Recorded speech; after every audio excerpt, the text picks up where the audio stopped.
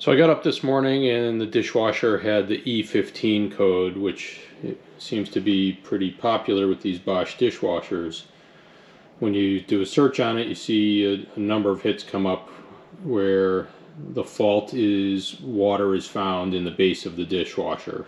And what that means is it's outside of the wash tub. First thing I did was looked inside. You want to always make sure you clean the filter. I don't know if that's related or not, but you can pull this out and rinse it. But it's really below that point on the underside of the wash tub that water gets detected to give that E15 code. On this one, if you take the front panel off, it comes off as one piece. There's a lot of wires attached to the control panel here. So instead, I think we're going to try pulling the whole unit right out and look in from the side. If you peel back the rubber, there's a bracket right here with a screw that goes into the cabinet. And one right here.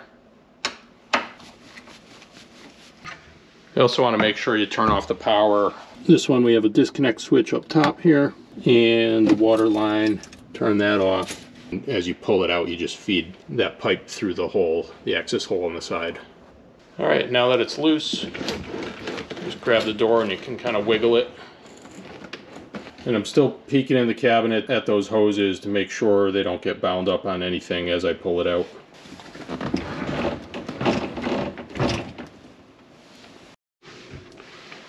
Just flip this up out of the way. And sure enough, I do see some water down there, so we'll get some towels and wipe that out. This has happened to me a few times that I've gotten that error code.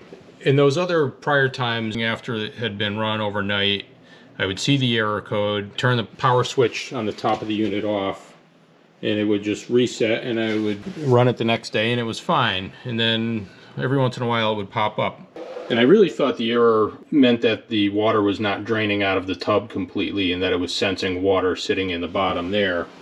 This morning, that error code E15 popped up and it wouldn't reset. It just wouldn't even let me turn that power off. So I thought we need to figure out what's going on here. You know, there is water getting into this part of the dishwasher. A lot of people say it could just be the door seal, and I did clean that off, hoping that might be it. First thing is getting this stuff out of here. So we'll just soak it up in some paper towels. This styrofoam disc here, that acts as a float switch. So if water gets into that part, that'll float up, and that's what causes the error. I guess it's good that it has this safety shutdown so that if it is leaking water, it's not going to leak all over the floor and damage your house. Still not satisfied. And it turns out if you pull up hard enough, it'll come up. So now I can get this disc out of here. And again, that's not the fix, that's just getting the water out of there. We really need to understand where it leaked from in the first place. Peeking around some different areas first before I put it back in. I see the water valve right here, and there's a little area surrounding it. I don't see any water in that. So if it was leaking from there, I would think I'd see a little bit of residual water. There's no obvious signs of where it might have been leaking from. You know, very well could be the door seal. Here I'm pointing out the seal on the sides and bottom of the door, as well as the door edges that all need to be cleaned. This black kick plate here, 2 Phillips head screws come out, that pops right out. And then behind it is this silver plate, and up higher are 2 T20 torque screws. Those are kind of hard to get at, they're up underneath. A right angle drive would help. That's where they say taking this whole front panel off gives you access to that. I first took those out, and that's how it sits in there. I didn't realize how it popped out, but there's these little tabs at the bottom. I had to get a flat blade screwdriver and push up on it there. I guess I could have pushed up at the top. It's hard to see under there to know what it looks like.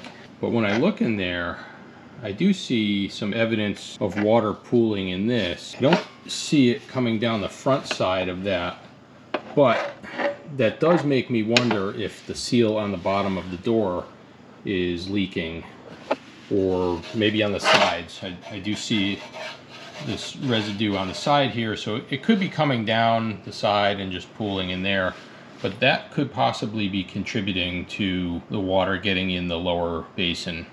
With that out, we can look underneath here and we can see in there. So I'll be able to see if the water is leaking down in there as it runs on the next cycle.